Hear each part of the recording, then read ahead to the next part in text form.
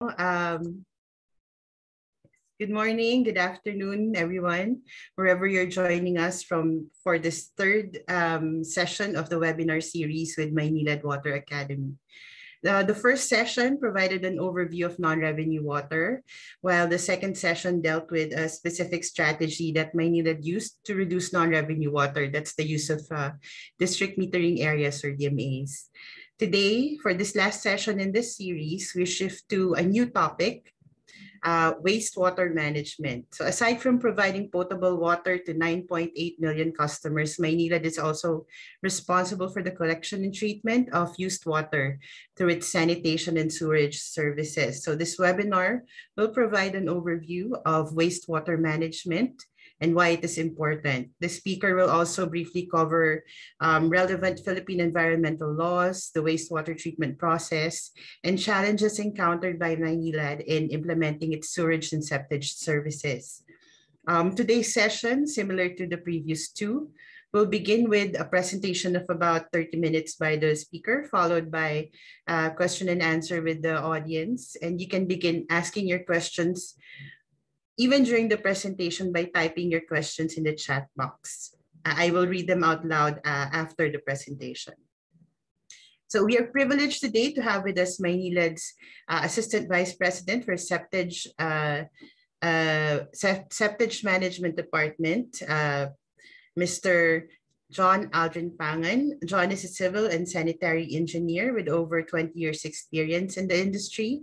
He joined Maynilad shortly after its privatization and is part of the Non-Revenue Water Special Project, where he contributed to the development and management of large water meters. He has established large meter databases, conducted seminars on metering guidelines, took charge of the water audit reports of all 15 business centers of Maynilad, while continuously monitoring and analyzing individual customer consumption patterns for efficient meter sizing. After 9 years in water, he has left as head of planning and support services for meter management to begin his career in wastewater management as head of sewer service connections, which oversees the development of Maynilad's sewerage system, connecting customers and ensuring sewer network reliability. Thereafter, he was promoted to head of sewer network management. So after 8 years, he became the head of the Septage Management Department, developing and implementing Maynilad sanitation services for the West Zone of Metro Manila. Colleagues, please join me in welcoming Mr. John Pangan. John, over to you. Hello. Good morning and good afternoon to everyone. So thank you, Pia, for that introduction. So again, as mentioned, I'll be sharing and discussing today about wastewater management. So an introduction to wastewater management.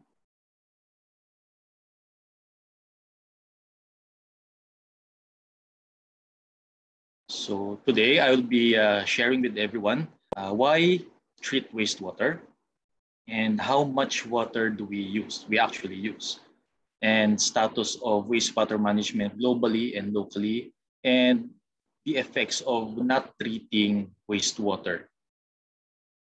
So for the Maynilad wastewater management, so I'll be sharing with you why we treat wastewater at a glance of Maynilad's wastewater activities and services. And I'll be telling you about a background on the rehabilitation of Manila Bay here in the Philippines. For wastewater treatment, basic wastewater terminologies and sewerage systems of Maynilad, and some of the basic treatment process, the general treatment processes, and the challenging we are encountering in treating wastewater here in the Philippines. So just terminologies, basic terminologies that we'll be using during the discussion is that first is what is wastewater? So wastewater is used water generated from any combination of domestic and non-domestic, so more or less coming from commercial and agriculture, industrial, and domestic households. So it may also include the stormwater sewer inflows or infiltration, because later on we will be discussing, or I'll be discussing the combined system. Now for sewage, It's a wastewater or liquid waste coming from the homes and buildings and the like. Now for sewer, it's a conduit carrying sewage or wastewater. So more or less, these are the pipelines. Now for sewerage, a system or process, this is a system or process of conveying sewage by a network or pipeline and treating or processing. Now for septic tank, it is a tank or a watertight tank, multi-chambered receptacle that receives sewage from these houses or buildings for basic wastewater treatment. So it only treats wastewater for the basic process. And for septage, waste collected from septic tanks.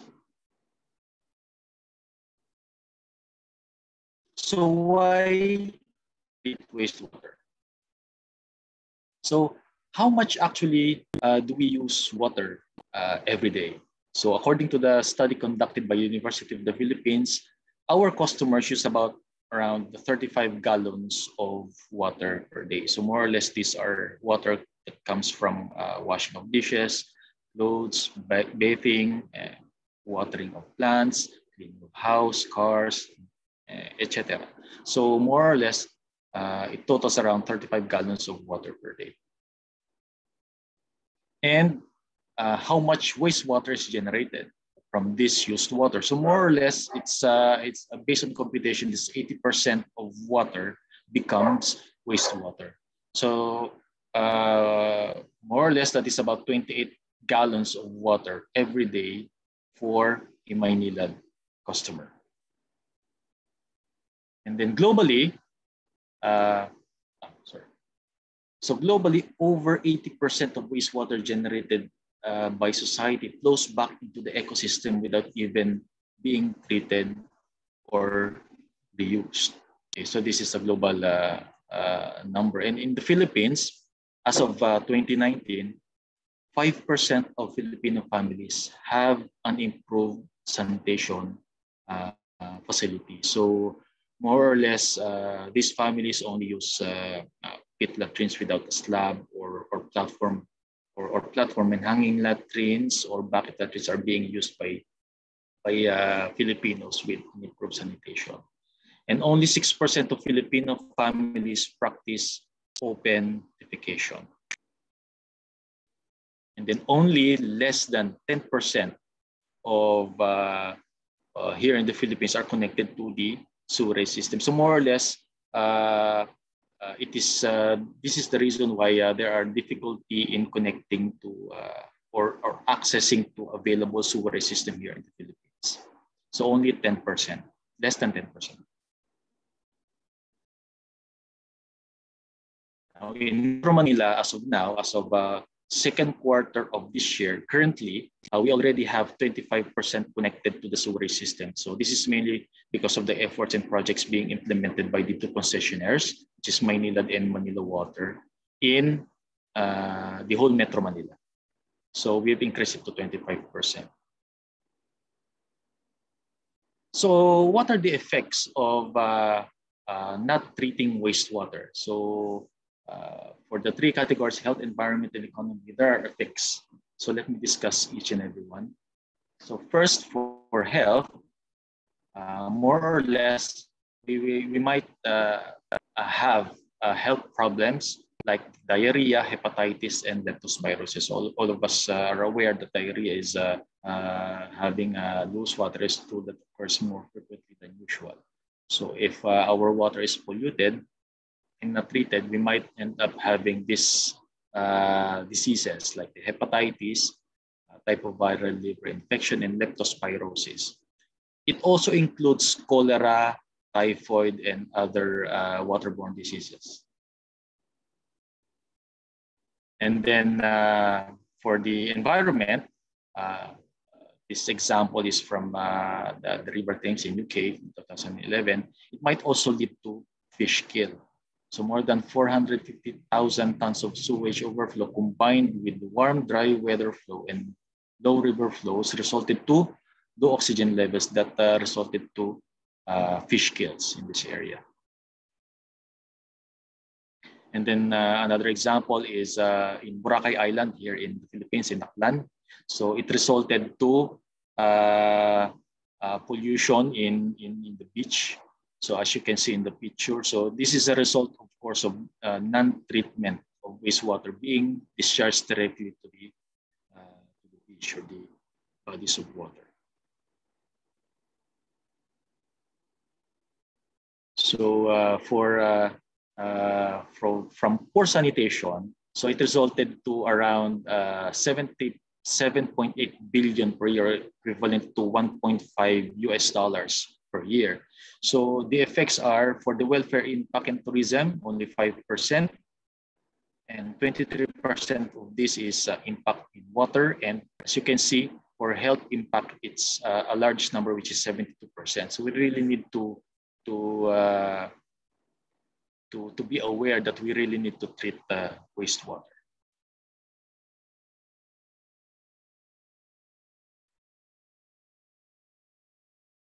So next is, let me now share with you the wastewater management that we're being made here in Manila. So why we treat wastewater? So first, we really need to treat the wastewater being generated here to improve the health and sanitation of the environment and our customers and the public. And we have also a concession agreement and term extension plan with the government, which is until 2037. So Maynilad is handling the west concession area of Metro Manila, while for the east is Manila Water. So we have until 2037 in the CA to implement all our projects or plant projects. And we also have the Supreme Court decision or the Mandamus, Manila Bay Mandamus. This is to clean up and rehabilitate Manila Bay. So later on, as I've mentioned, I will be sharing with you the rehabilitation that we are doing in Manila Bay. And for the Republic Act 9275, or which is called the Clean Water Act of 2004. So what are the service obligations of Maynilad? So first, it is our obligation to make connections to a public sewer. So we have the existing separate system in West Concession, wherein we really need to connect all existing buildings within the range of around 30 to 50 meters away from the existing sewer network. So we really need to connect all of the existing establishment to the existing sewer lines for us to be able to capture all the wastewater and treat them prior to discharge to bodies of water. Second is the wastewater standards. So we really need to comply with all the national standards and environmental laws. So all of the projects being put up by Maynilad, the wastewater treatment facilities, all of them complies with the laws and standards. So we will ensure that they comply with the laws and effluent standards. And for septic and sanitation cleaning, these are the ones that in the absence of a treatment facility in the area, we conduct and we offer septic tank cleaning and sanitation services to these areas. So septic and sanitation cleaning refers to the emptying of the. So we are doing this once every 5 to 7 years. So 5 years for those that are being located in sewered areas, and then 7 years for those establishments or buildings that are connected or located in a combined system area. So later on, I will be discussing the difference between the separate and combined sewer system. So for the services, we have two. We have the sewerage and sanitation. For the sewerage, we have here the plant operations and network maintenance. Since for sewerage, it's already covered by wastewater facilities with sewer networks. So Maynilad is the one maintaining these facilities and at the same time conducting preventive and reactive maintenance to sewer network. So we provide sewer service connections for those customers that are not yet connected, and maintenance and repair, both for the sewer connections and the sewer lines. So we also attend to customer requests, especially those that are experiencing pluggings, their connection, So we provide this service. So operate and maintain wastewater treatment facilities and our plan for expansion of the sewer coverage. So that's for sewerage. Next, for sanitation is we have these services wherein we provide septic tank desludging to those that are not yet connected, and operate and maintain septage treatment plants. So we have 3 in the West Concession, 2 in the north and 1 in the south that covers the whole Maynilad area. We also attend to customer requests. So usually the requests of these customers are dislodging of their septic tanks, wherein when they experience plugging or full, if their septic tanks are already full, so they request for a dislodging service from Manila. We also have fleet maintenance since we have plenty of vacuum truck units, equipment that are being used to dislodge the septic tank. So as you can see in the picture here, the upper right, so this is an example of our VTO10. And then plan for sanitation coverage expansion. This is to show you just for the existing water reclamation facilities of Maynila. So we have 22. So we have different technologies that are being used depending on the area wherein the plant will be constructed, depending on the quality of wastewater in the area, and of course, sometimes depending on the lot area available. So as you can see here, we have conventional activated sludge with different capacities. We have SBRs, and we have MBBR and STM aerator. We also have our Tondo pumping plant, which wherein it will later on it will be converted to a full treatment facility. We also have stabilization pond, and as I mentioned, these are the 3. To the right, these are the 3 existing septage facilities that serves the whole Maynilad concession area. So we have the Alabang Sapote, our one and only plant in the south that serves the whole south area, and 2 for the north, Project 7 and Dagat-Dagatan. So this is for the facilities of Maynilad. So this is to show you the major wastewater catchments in Maynilad. So we have several. So in green, this is to show the existing facilities already located in the West Concession. And for the red ones, these are the ongoing projects that are being implemented as of this moment.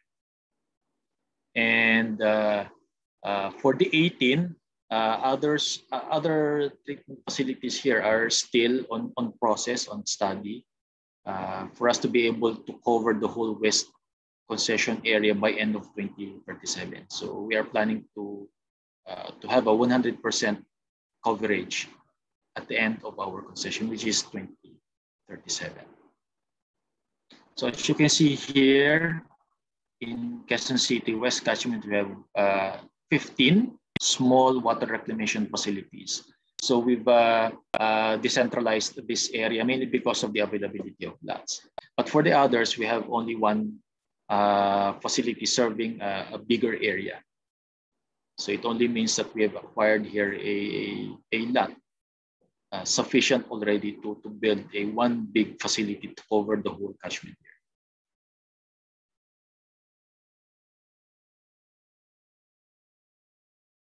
Now, systems at a glance. So for the sewerage coverage right now, end of second quarter for this year, 2021, we already have a 21% sewer coverage. So this is consists of 19 STPs and 664 million liters of combined sewage treatment capacity, with 607 kilometers of sewer lines and 10,000 more sewer manholes. Now for septage, for sanitation, we already have 68% coverage as of the moment, with 3 facilities. 2 of them are a joint sewage and septage facility, and 1 is pure septage facility. So it has a capacity of 1,190 cubic meters per day, combined septage. And we already have dislodged 31,000 septic tanks with a volume of 84,000 cubic meters. We also have a total of 89 vacuum truck units being used to conduct the septic tank cleaning or our sanitation services. So we have, for the 89, we have 32 VTU4. Those are the small vacuum truck units. VTU4 means they have a capacity of 4 cubic meters. And the rest are VTU10. So it means it has a capacity of, these are the big trucks, it has a capacity of 10 cubic meters tank. So all in all, customers connected to sewerage system is about 2 million, offered with sanitation is 6 million. Wastewater treated is about 76 million cubic meters. We also have 111 lift stations or pump stations, 612 interceptor box systems. So these are the ones used in the combined system to intercept the wastewater in the drainage, and 20 of which are IMS certified wastewater facilities.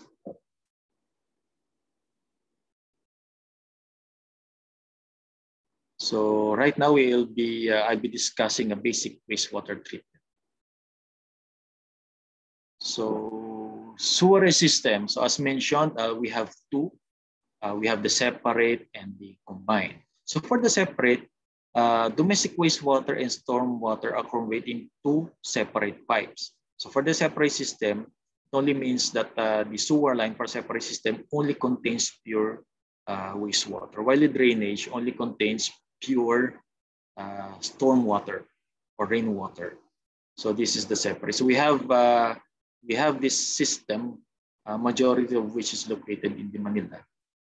So that is why we are maximizing this system by connecting all buildings within the area for us to be able to capture all of the wastewater in this in Manila, because it has the separate system. So we really need to physically connect them directly to the separate system or the sewer line network. But for the combined, next is combined is the domestic wastewater. Domestic wastewater is combined with stormwater in the same pipe. So versus the separate system, for combined, it's a combination of the separate and the drainage. So with this system, we capture the wastewater in the drainage system during dry weather flow. Okay, so that's for the combined. So currently, we are already implementing this system, the combined system, comparing it to separate system, mainly because it will be more feasible for us because we will only be constructing the IBS in short pipe layings of conveyance and lift stations. So in terms of timeline in implementing projects, it is more feasible and more shorter and more economical for us, for this strategy, for us to be able to hit our commitment by end of 2037. Because if we are to implement a separate system, we really need to excavate or dig all our roads for us to be able to lay on the sewer lines and connect them again physically or directly to the sewer lines. As compared to a combined system wherein we will be needing only to intercept the drainage line. So we don't do physical connections of buildings in the combined system. So the next slide will show you the details. Again, so the source is 80% of water used will be the wastewater from the household. Okay.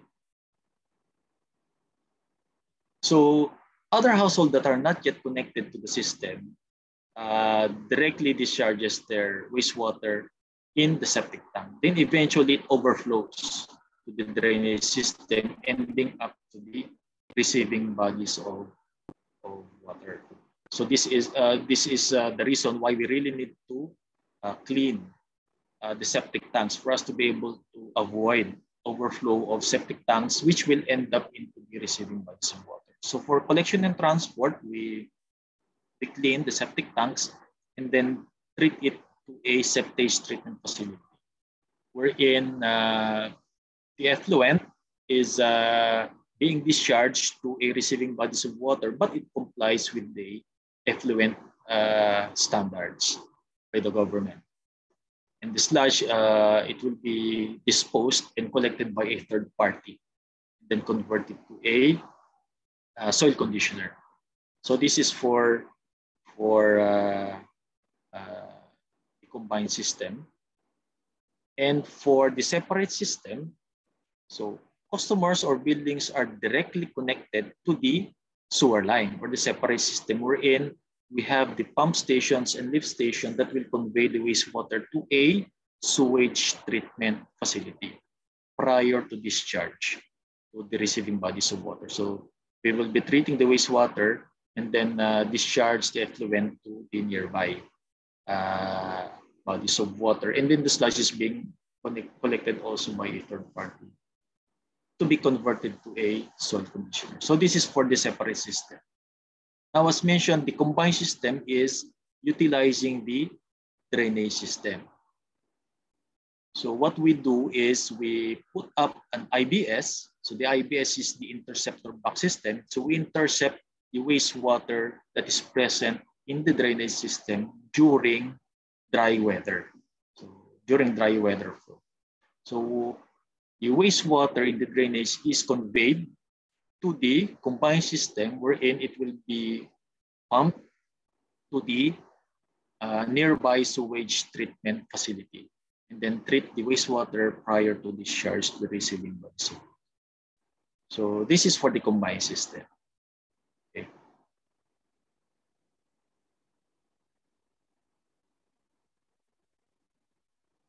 So for the sewer, for the separate and combined areas in Maynilad, so as you can see in the map, we already have implemented the combined system, and the separate system located in Central Manila, Dagat-Dagatan, in Makati, Alabang, and QC West. Portion of QC West is in green.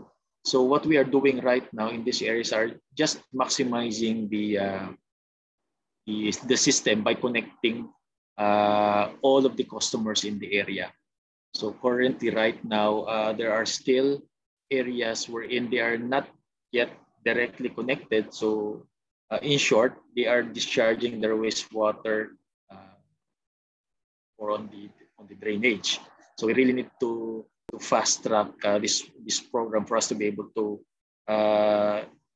connect 100% of the customers in these green areas. Now for the blue one, portion of Quezon City West also, and the new ones are the Pasay and the Parañaque stage. So for the blue one, we have implemented here a combined system. So all in all, as of second quarter, we already have a 21% coverage for Maynilad area.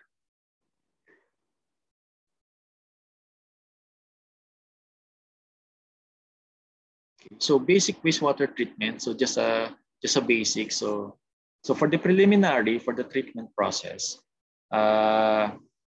from the sewer line, the conveyance system, we pump or we convey the wastewater to the treatment facility, and it first have a screening. For the preliminary, we have a screening and grease removal. So for this process, we will be removing the solid wastes coming from the pipelines or the wastewater, and then we also remove basically the grits present in the grease, oil and grease. And then next is for the primary, we then remove the settleable solids and then some of the floating organics from the wastewater.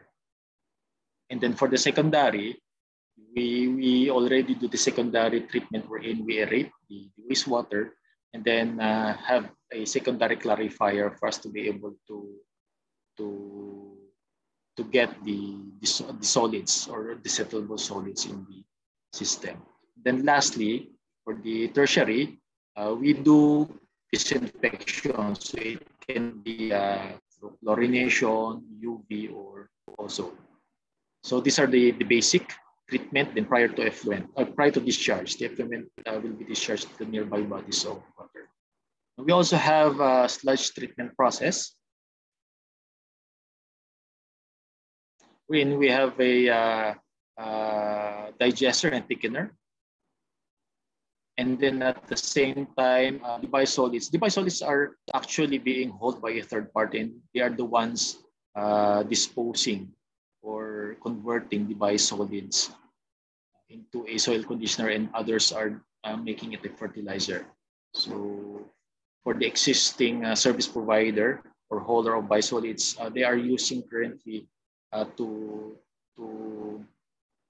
their corn plantation, I think, in the province of Pampanga. So that's our current holder. So this is the basic. Now, to share with you the major challenges that we are encountering in wastewater is first, for sewerage, the excessive debris and garbage, specifically for currently that we are implementing the combined system. As you all know, we've been intercepting wastewater from the drainage, and we cannot avoid that the garbage from streets or open manholes or whatsoever, everything ends up in the drainage system. If we capture this, the flow from the drainage, basically we are also capturing the garbage that are present in the drainage system. That is why we have difficulty, or we need to clean every day our interceptor box system.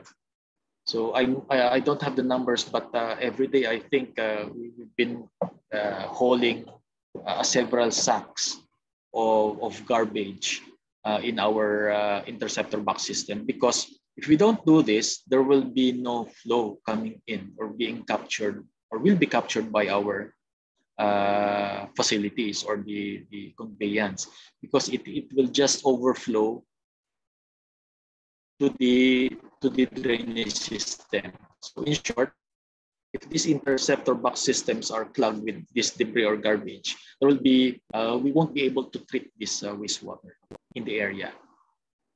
The next step actually in the interceptor box system, because we are currently using stainless steels, and these are, comparing it to a sewer manhole or sewer line, these IBS are only shallow and then easily opened by those that wanted to get the steels, because all of them are made of stainless steels.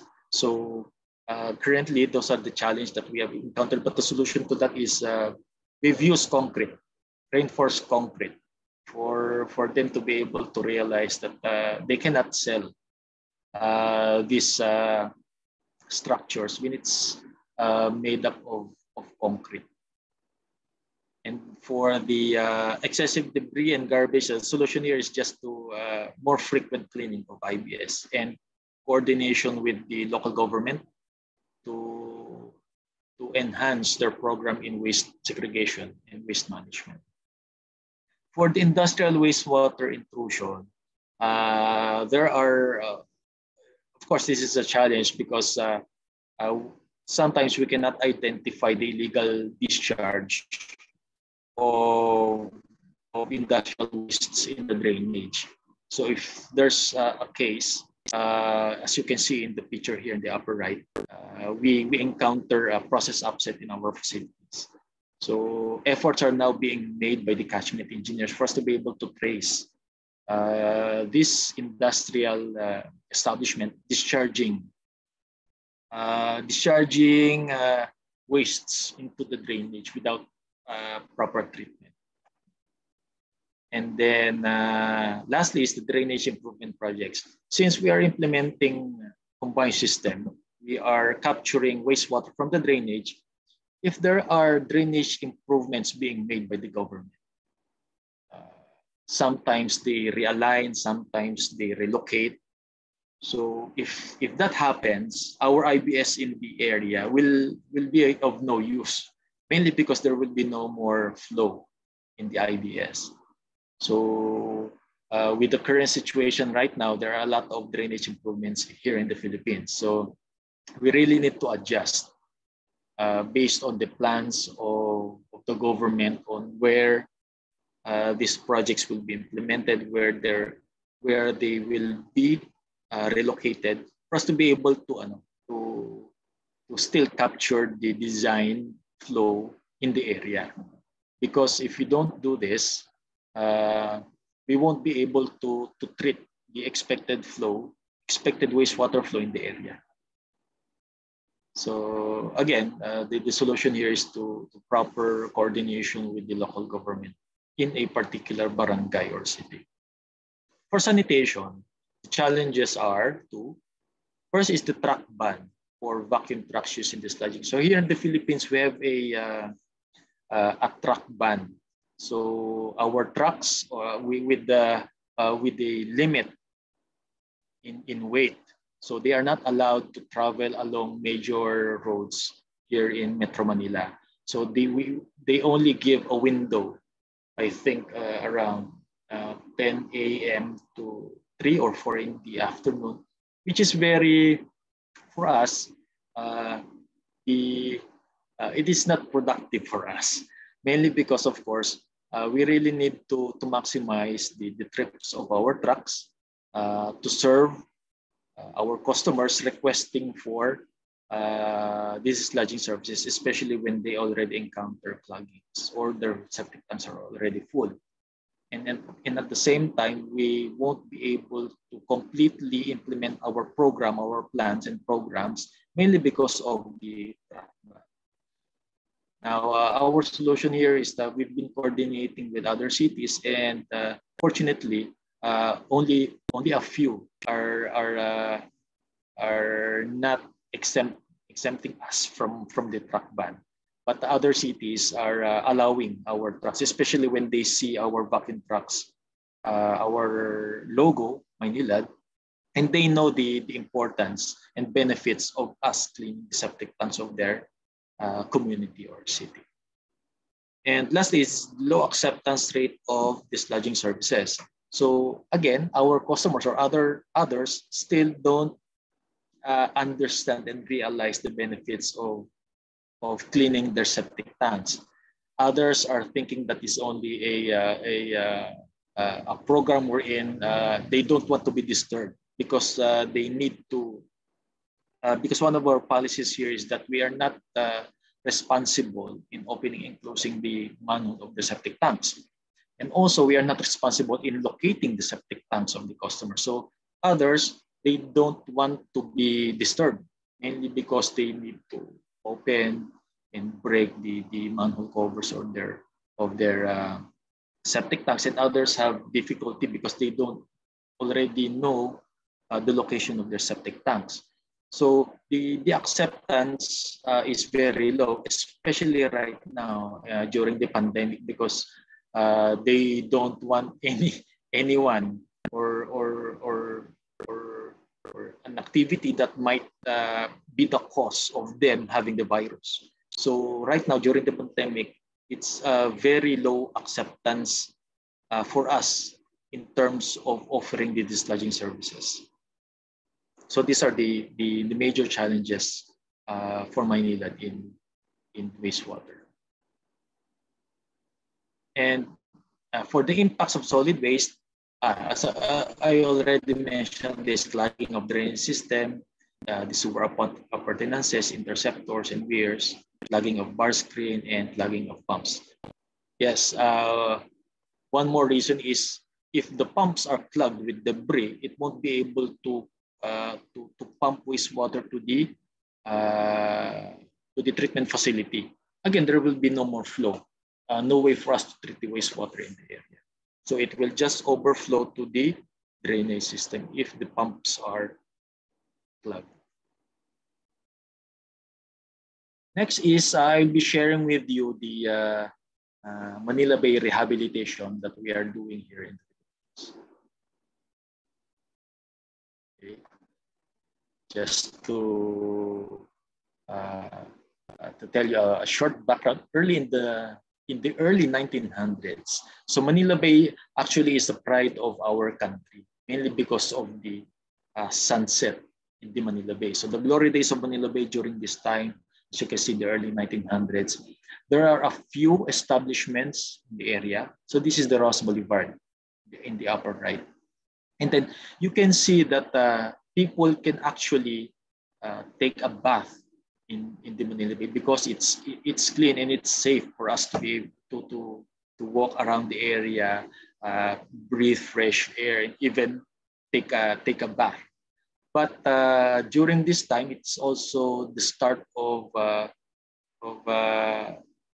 business starting to rise around the area or around the bay. So it started to have or to construct buildings around the area one at a time, and then it came to a point that the glory days of Maynilad was over. The glory days of Manila Bay was over, mainly because pollution begins to intensify in the area, mainly because of there are already plenty of establishments in the area without proper waste management. So others are already directly discharging to the bay, don't have a treatment facility in their building, and then commercial establishments were actually in hotels, casinos, and the like are already present in the area. Okay? So what happened is that currently Manila Bay is, as you can see in the picture, but this is before the rehabilitation actually. So this is Manila Bay today. And our DNR, or the Department of Environment and Natural Resources, tested the fecal coliform level of Manila Bay during that time of last January. So the results are 330 million per 100 ml of fecal coliform level, which is way above the 100, the acceptable level of 100 mpn per 100 ml, that is the level for the water to be safe for swimming and recreational use. So what the government did was to implement and launch the battle for Manila Bay last January of 2019. So it has an administrative order wherein, number one, to expedite the rehab and restoration of the coastal and marine ecosystem of Manila Bay, and second is to create a task force that will coordinate with relevant agencies in the implementation of plans and programs. So Maynilad is part of the task force because MWSS is a governing agency, part of the Mandamus agency, actually, that needs to implement, and part of the agencies that need to support this program, which is the rehabilitation of Manila Bay. So when the Manila Bay started or launched last January 2019, it was part of the or different government agencies were present during this time. So all of the Mandamus agencies are present, including MWSS, the concessionaires, Maynilad and Manila Water, and it is also launched simultaneously in Maribeles, Bataan, Guagua, Pampanga, and other provinces. So it is really a joint effort of all government and non-government agencies for us to be able to at least save Manila Bay. So part of the activities during that day, during the launch, we've deployed teams for us to be able to start the activities in cleaning up the Manila Bay. So one of our contributions during that time was to dislodge the Manila Zoo because of lack of treatment facility within the zoo. So currently, during the time, they are directly discharging the wastes in this big canal of them, which ends up in Manila Bay. So we help clean and discharge and dislodge this this big canal within the Manila Zoo. And then we also dislodge all of the existing septic tanks in Manila Zoo, wherein during that time we found out that it was really, for several years, it is not yet cleaned or dislodged even once. So we've located all the septic tanks in the zoo and helped them clean and dislodge all the existing septic tanks in the area. So how can Maynilad further help in the further cleanup of Manila Bay? So what we did, we had a memorandum of understanding with the NR. So MPIC or Metro Pacific Incorporated is through Maynilad committed that we will be helping in the Manila Bay rehab. So this is during the time of May 2019. So part of the MOA is we will be adopting an estero, or later on I will be showing to you the projects which are included in the MOA, our commitment to help rehab Manila Bay. And this is to show you the activities and plans of Maynilad in rehabilitating. So there was a time that we've cleaned up the bay in where is this? In Manila Bay itself. In Baseco, yeah, in Baseco. So there's a program during that time that we really picked up all the trashes present in the shores within the Manila Bay. And then and during this time, we've already been present in activities during cleanup that are being launched by the government. Cleanup in every base of Cavite, Manila, and other areas. So we are always present and participating in these activities. And we also have a project in Central Manila sewerage system wherein the profile of this facility is a 140 million liters per day capacity.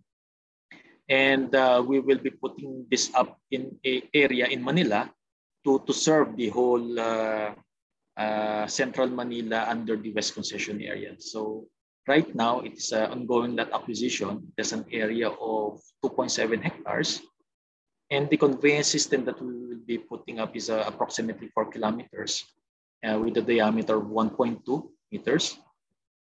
And then we will be putting this up in roads like the main roads of Recto and Road 10, as you can see in the details. So eventually, after we put up this facility, it will eventually help treat or lower down the pollution load in Manila Bay.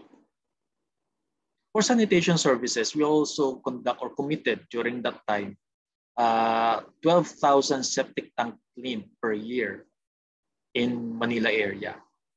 So last 2019 and 2020, we have a 12,000 target, and we have accomplished an actual discharge septic tanks of 14,000 or more.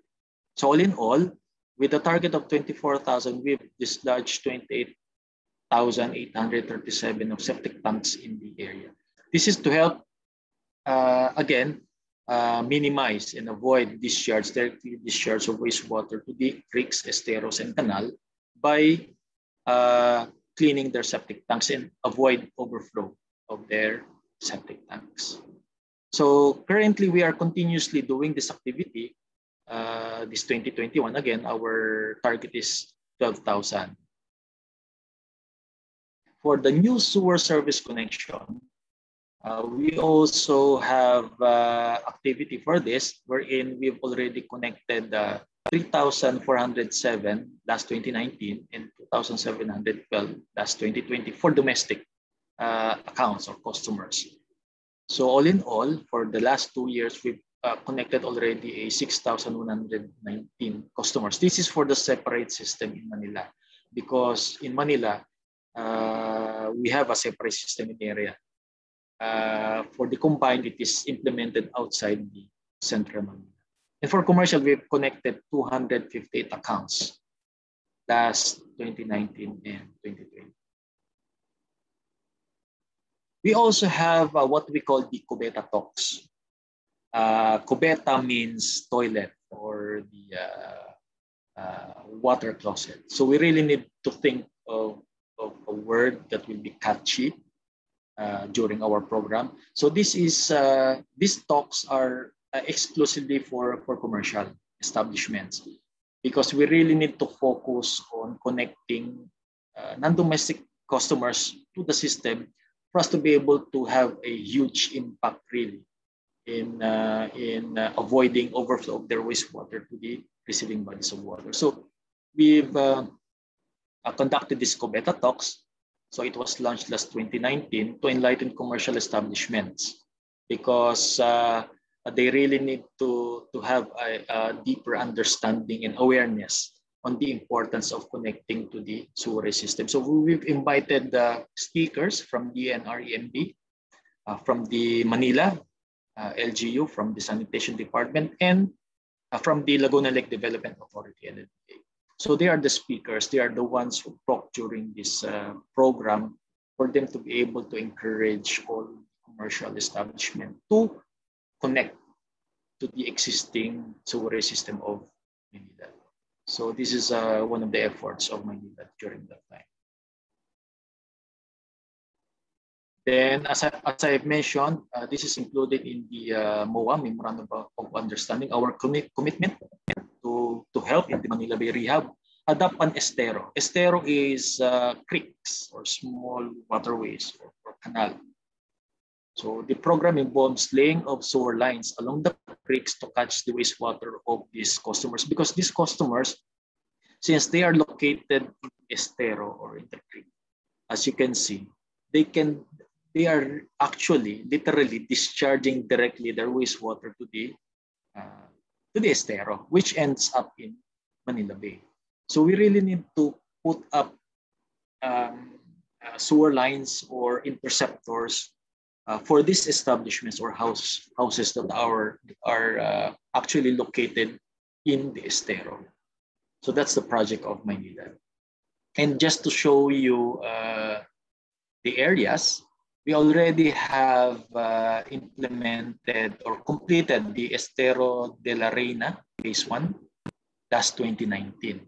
So as you can see in the table, the upper right, the schedules, and from number 6 to number 23 for study and evaluation. So we just started last 2019, and there's an ongoing study in other areas. And the ongoing projects for completion this year is the Estero de la Reina phase 2 and Estero de San Antonio Abad. And we already have future projects in 3 areas or 3 esteros. So this is about equivalent to 1.1 billion peso or approximately $22 million. So this is the investment that Maynilad is being made to help rehabilitate Manila Bay. Okay. So I think this is my last slide. So just to show you the projects, existing projects or ongoing projects in Maynilad. So we already have in the north, the Valenzuela, the central Manila, as I mentioned here in Manila, it will be done in that to address the and help rehabilitate Manila. We also have in the south, the Cavite City and Kawit. And we also have BNR upgrading of our facilities, existing facilities for us to be able to comply with the new effluent standards. We also have the Camana, the Las Piñas, Kupang, Tunasan, and Muntinlupa in the south. So all of this in green are already ongoing. And then for the red ones, colored in red, are the ones to be implemented in the succeeding years.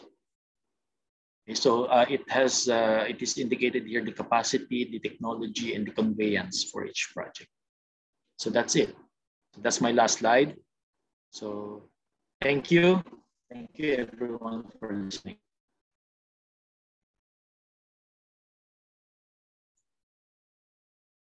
Thank you, John. That was a very informative presentation, and I think it covered a lot of topics in such a short time. We actually have a question in the chat box right now from Alan Morel. He's asking, the septic tanks overflow directly connected to sewer lines might affect pipes' durability and wastewater treatability. Does Maynilad recommend bypassing existing septic tanks before connecting to a new sewer line? And he mentioned that this bypassing can also reduce the need for dislodging services, which you mentioned is quite a challenge during the pandemic. Actually, we don't recommend the bypassing. Actually, is this established? For the question, is this regardless if it's a domestic or non-domestic establishment, right? Mm-hmm. So what we do is, if there's an existing septic tank, we really connect to their septic tanks and collect all the wastewater. But prior to that, if it's a non-domestic establishment, we first test the quality of their wastewater or the septage prior to connection, because our facilities right now only caters domestic quality of wastewater.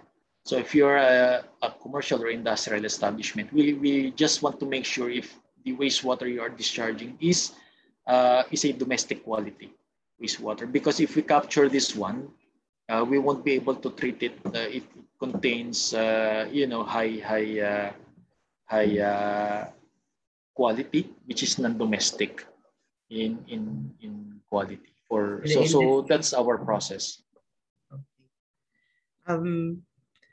Another question from Terry Cho. What is the biggest MBBR ever operated? It seems only you have small scale Yes. wastewater treatment plants. Yes. As I've showed, that is only our existing right now, because it will be dependent. We are dependent on the location, on the size of lot that we'll be acquiring, and at the same time the profile of the catchment. And again, it will depend on the area. And for our projects, we are asking for a design and build. So it will be again dependent on the contractor that will be building if what will be the technology that they will be using, provided they will comply with all the requirements of Maynilad. So if a certain company or bidder suggested or mentioned that they will be using a large scale MBBR technology, so we will be using and implementing it. So it depends again on the profile of the catchment. From Jingmin, she's asking, can you let us know the different sanitation service ratio of the people and how many are served by septic tanks versus by combined systems versus by separate systems? So, so right now for the separate, it is around I think 20% only for the Maynilad. So I'm not sure with the exact numbers, but I'll get back to you for the exact numbers of the separate system, because as I've mentioned, our existing we are not already implementing a separate system right now. Majority of our projects we are implementing the combined.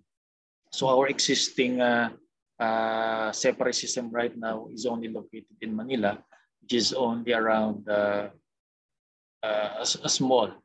small number, I think 10 to 20%.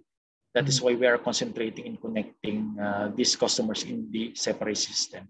Now, for the profile of what those that have septic tanks versus no septic tanks, yes. For the septic tanks, I'm not sure with the numbers, but currently our policy right now is that even though we connect them to the existing sewer lines, we do not ask them to decommission their septic tanks, because I think for Manila Water, they require their customer to decommission. Once they connected their customer to these sewer lines, they require them to decommission the septic tank. For Manila, no. So because this will help us for the preventive maintenance, we will continue to dislodge those customers that have septic tanks.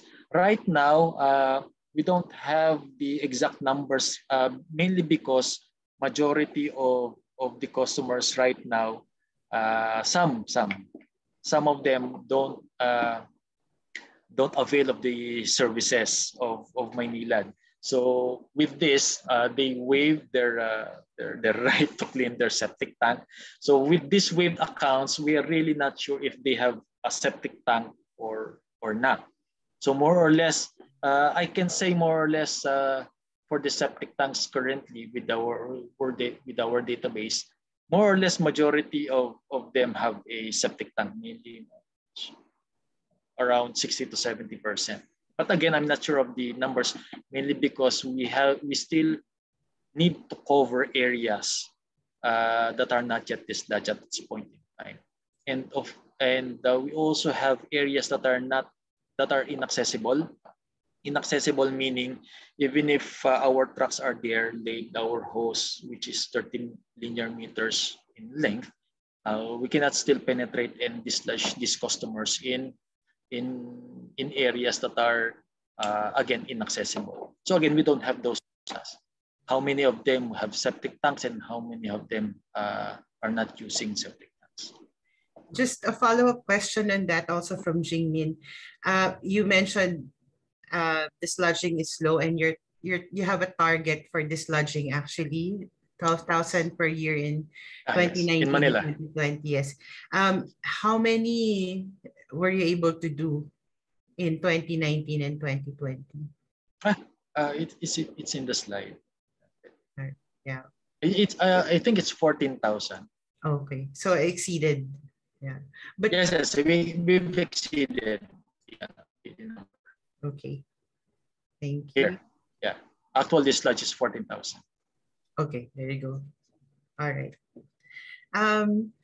We have another question from Alan. Did Maynilad consider exploring COVID-19 virus tracing in sewer covered areas? This new technology. For treatment, or can you repeat the question? COVID? Yeah. Did Maynilad consider exploring COVID-19 virus tracing in sewer covered areas? So checking for COVID-19 virus in sewage. Actually, we are just reading articles about presence of COVID-19 in wastewater, and of course, at first it is very alarming for us that there is a presence of the virus in wastewater. But there are also articles that we have read that it's not that significant, or the effect would be not as the same as what we are experiencing right now. And there are also, I think, some other organizations that have a discussion with us in studying this COVID-19 or virus present in wastewater. But for Maynilad, we did not conduct any study on this one. I see it. Okay. All right. Some questions from Shinren. What is the typical BOD and COD range for sewer or for sewage received in your wastewater treatment plants in Manila and smaller cities? And is that one of the reasons for your not bypassing septic tanks? Actually, for the combined system, so this is not in Manila. No? So since it's a combined system, it's very low, mainly because it is diluted. But in Manila, definitely this BOD and COD is not also that high, mainly because we are still maximizing the capacity of our sewer lines. More or less, maybe for the coming years, if we are already connected, one of the slides, let me show you. Yeah, this. This new sewer service connection in Manila Bay rehabilitation, 6,000 for domestic and 258. These numbers show that if we have an average of say 2 to 3,000 per year, significantly, more or less by the next few years, the BOD and COD will be higher comparing it to the previous years. So to answer your question, it's not that high. That is why we connect every single septic tanks that are available or that applies for a connection in Manila. But we also have a requirement that we really need, especially for industrial establishment, we really need to check and they should have a certificate or a laboratory result showing that their effluent or discharge is really domestic in quality. Because if not, we will not be approving or allowing them to connect to our sewer system. But right now, currently, we're experiencing very low BOD and COD. And we are complying with the effluent standards once it is treated in our facilities. Related, a little bit related, from Jerome, in the future, will the two concessionaires provide 100% sewer coverage in your service areas? Or will you still be considering on-site, off-site interventions maybe over the next 5 to 10 years? Our commitment, our obligation based on concession agreement is we will be covering 100% of our concession area by 2037. So currently that is our commitment. So we really need to fast track our projects right now because both of us are really affected by the pandemic. So we really need to adjust and again fast track our projects in the coming years for us to be able to still meet the 2037 target of 100% sewer coverage. You mentioned the pandemic. I think a lot would also be interested to know what other challenges, operational challenges you encountered because of the pandemic and what did you do to address them? This includes maybe what you mentioned earlier about the low acceptance for dislodging. Okay. Yeah. So for sewerage, the effect of pandemic is of course the non-implementation of the project. So that is already noted. So because we are not allowed to dig or to deploy teams, so it was a bit slower. So there are a lot of delays actually in the project. And then for the dislodging, of course we have our targets this year, and still it's our obligation, service obligation to meet the targets. For the first half of this year, we've done so much of the new norm wherein we really need to implement the virtual campaign because before the pandemic we really do field works. We go to the cities, barangay, and present for all the customer to be aware on the benefits of dislodging. But during the pandemic, we cannot implement those things. So we really need to think of ways on how are we going to deliver it to our customers. So we did virtual campaigns. We already implemented phone call inspection or investigation instead of face-to-face or doing house-to-house. And yes, the effect of the pandemic is really quite a lot because previously our acceptance level for dislodging is around 60%. So only 6 out of 10 customers avail of the service. So every 10 customers that we offer the sanitation service, only 6. Currently right now, we are only having 4 to 5. 4.5 to be exact, or 4 acceptance level. So it's really a bit challenging, but we still really need to focus on how are we going to, because these targets will remain So if we have a low accomplishment within the year, so we really need to have a catch up for the succeeding year for us to be able to continue with our service obligation with the in terms of sanitation coverage. So I think I think for the solution we've already did our best for us to be able to do all our activities virtually, but if our customers really doesn't like to, because they are really scared of the virus, we cannot do anything about it. But considering what you mentioned, low acceptance rate, you exceeded your targets for 2019 and 2020. So that is that like 60% or 50% of what you expected would need the sludging for those years? I think the question was actually sorry.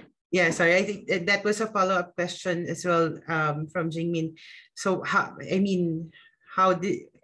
it be low when it exceeded the target? It must be for the sludging. Yeah. For Manila, are you talking about the Manila? Yes. The 12,000 versus 14,000 accomplishment. The 20,000. Yes, actually, I'm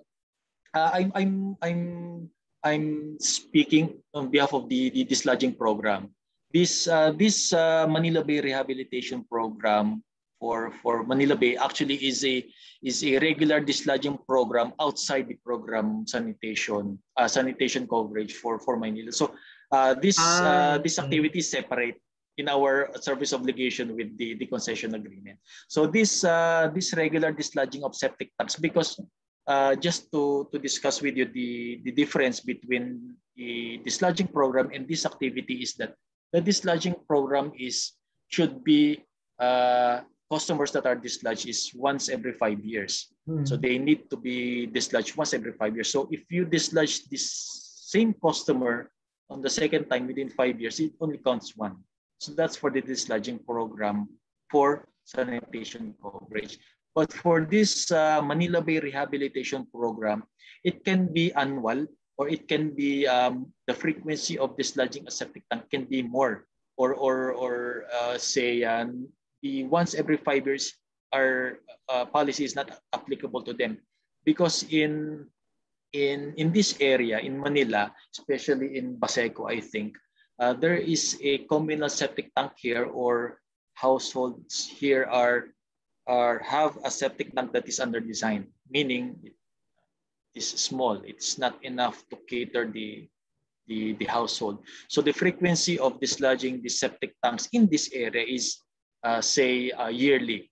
So 14,000, it can be a single account dislodged for twice already or more during this time, because our objective here is to avoid the wastewater to overflow from their septic tanks. So in terms of frequency, this is more frequent, and this is only program. Manila area. Yeah. Yes.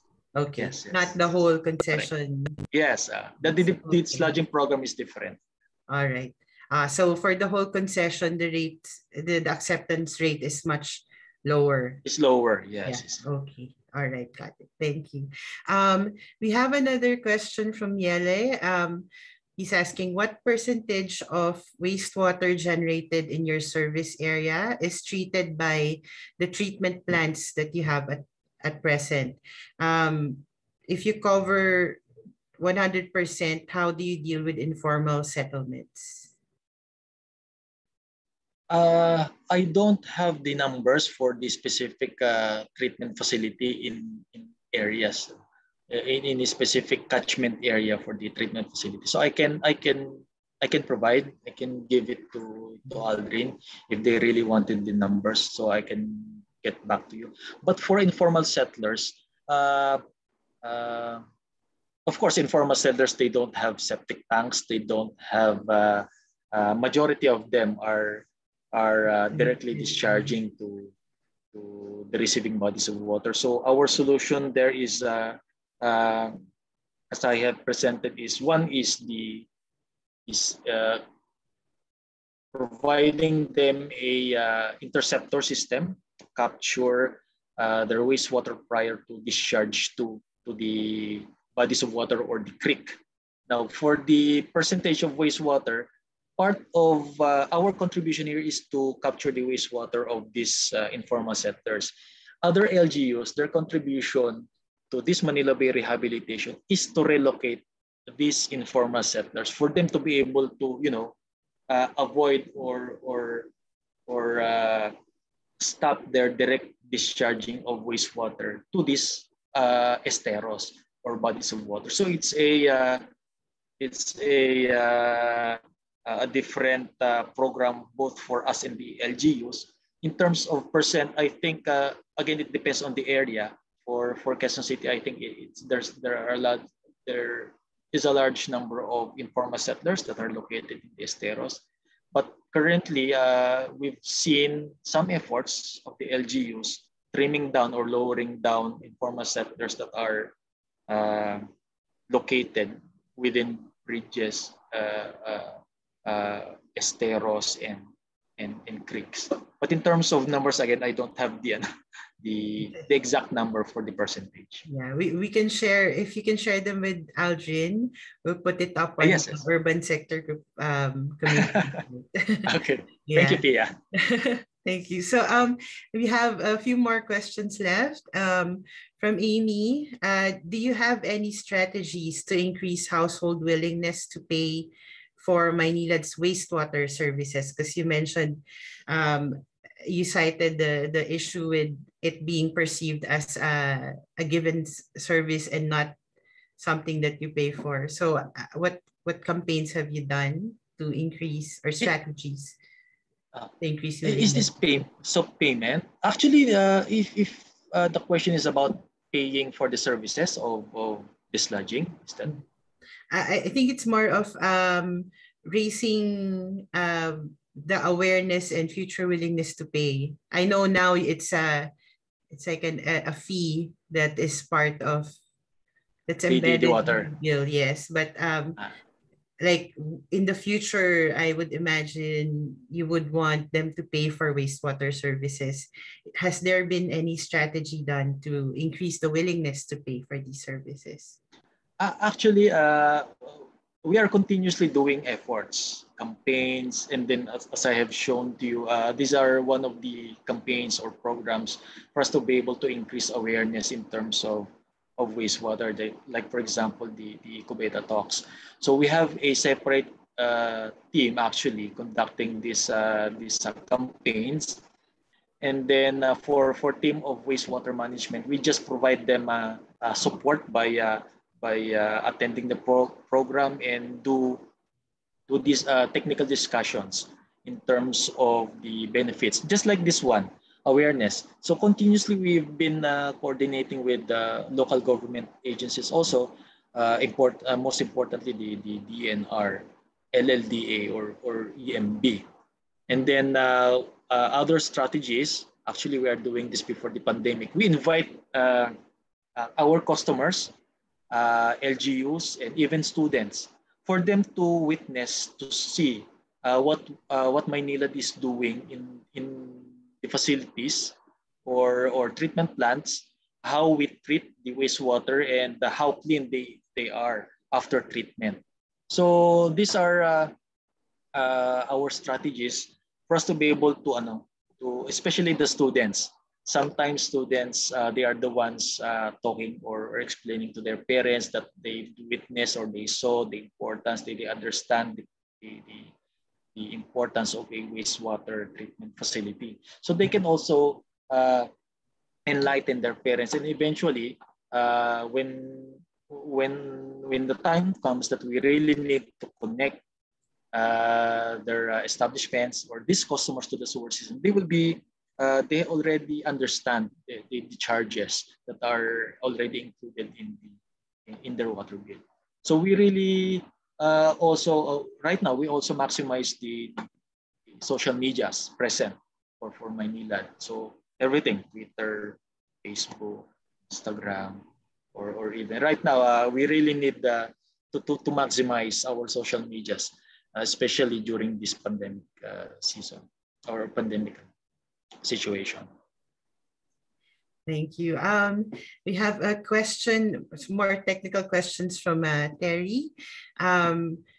For the combined septage sewage treatment option, where is the inlet for septage at the wastewater treatment plant? Inlet at clarifier, and why?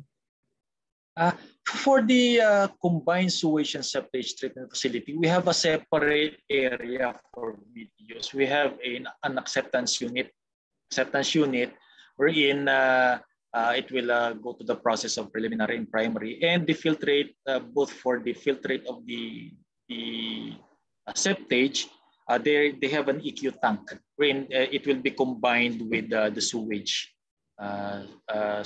water, or coming from the wastewater from the conveyance system. So this is the process. So they have an EQ tank wherein the filtrate and the sewage water will be combined prior to secondary treatment. Okay. Did you encounter any debris or septage collected? And if so, how do you prevent this from damaging wastewater treatment plant operations? For septage, actually, we cannot replicate what we are doing to the sewage, wherein we have interceptor box system. That is why for our sewage treatment facilities, there are already minimal debris that they are receiving in the treatment facilities, mainly because we already intercepted the debris in the IBS. That is why I've mentioned earlier that every day we clean the IBS. So if we don't do that, there will be no flow in the treatment facility. So for sewage, again, very minimal debris that they are receiving in the facility. But for septage, we cannot do that. Actually, it's really a problem for us. It damages our screens, our macerators, or even our pumps, mainly because we really don't understand why there are a lot of debris in their septic tank. We ask our customers, are you flushing these items to your toilet bowl? That's why all of them ends up in your septic tank. But our customers themselves are also shocked when they see that how does this debris or garbage ends up in their septic tank. So again, what we did is we really did some innovations, ideas, or even put up structures for us to be able to intercept this debris. But currently, right now, in terms of addressing the debris, all of them are entering our facility, and we really need to increase the maintenance of our equipment. But if we are to solve this problem, again, the solution here is waste management in the LGUs. So we really need to enhance the awareness of people in the LGUs, or even our customers, that refrain from flushing items in your toilet bowl, which will end up in the septic tank. Because if we don't do that, again, you will be experiencing frequent clogging.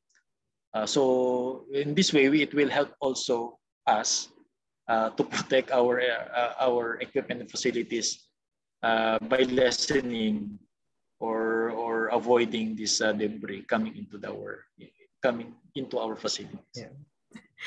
Okay. So that's okay. We have one last question. I think we have 4 minutes left.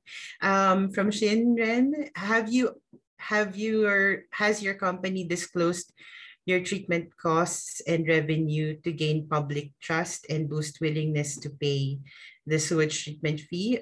Is there a legal or government obligation for you to do so as a way to improve cost recovery? I think the numbers, in terms of numbers, we are reporting it to the MWSS. So all of our numbers and data are being reported to MWSS, and I think in terms of commission, the regulatory, because we are We are a regulated company. So we are a concession right now. So all of the data are being shared to MWSS. So they all knew the data. So this forms part of the documents you also provide for the rate rebasing exercise, which is conducted, is it every 5 years? Yes, every 5 years. Yes, yeah. But it's not made public, is that correct so far? I think so, yes. Yeah, okay. So it remains with the Regulatory Commission, but yes, it remains with the MWSS. periodically, yes. Okay. So there are no more questions in the chat box, but if anybody else has any other questions, you can raise your hand. I can unmute you so that you can ask it directly. Any more questions? Okay, seeing none, so I think we can proceed to close the session. Thank you so much, John, for the presentation and patiently answering all the many questions that you've had in this session. It's been a very active one. Thank you. And just to remind everyone, we will provide a copy of John's presentation on the community SharePoint site, as well as the link for for this recording and all the answers to the data requests that you have made. Urban Sector Group is also organizing a 2-week training in October on utility operations. More information on this will be emailed in the coming days. So on behalf of ADB's Urban and Water Sector Groups, thank you. I would like to thank Maynilad Water Services for developing this 3-part series with us. And thank you to John and all the other speakers who have shared their knowledge, and to all the participants for joining us in this training series. Thank you, everyone, and have a good day. Thank you. Keep safe, everyone. Bye.